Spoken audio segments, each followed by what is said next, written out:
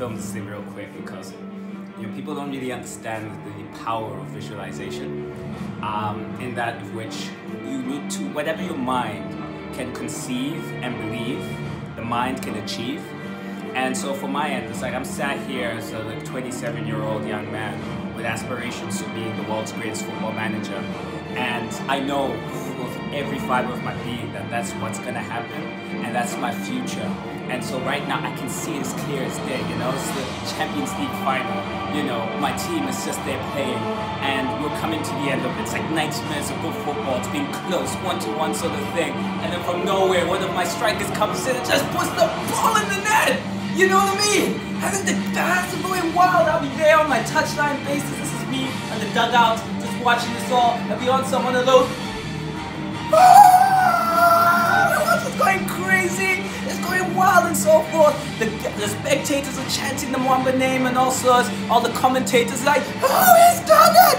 He's done it! Eno Mwamba has finally won the Champions League! Oh! Just the wildness, the scenes is going crazy against all the odds. We had no expectations of winning it.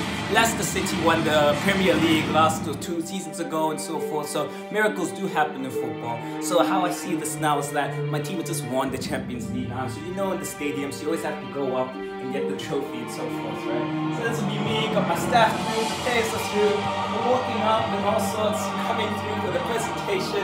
After going through, shaking some hands, getting a little trophy thing and so forth, and I just be over here and I just be sat here just looking at my players, so proud of what they've achieved because they believed what I told them. I told them that this is their moment, they can achieve what they want to do.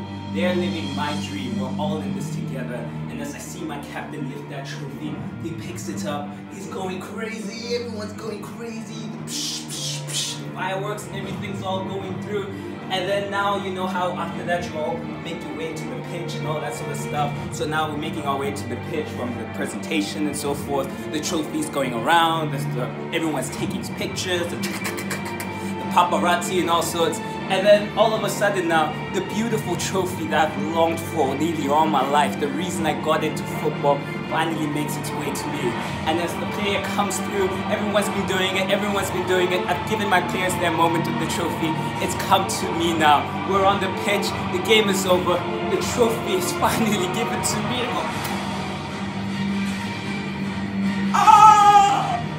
I can feel it!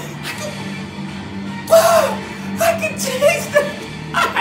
Oh my god! This is it! Oh, Mwamba! Mwamba! He's done it!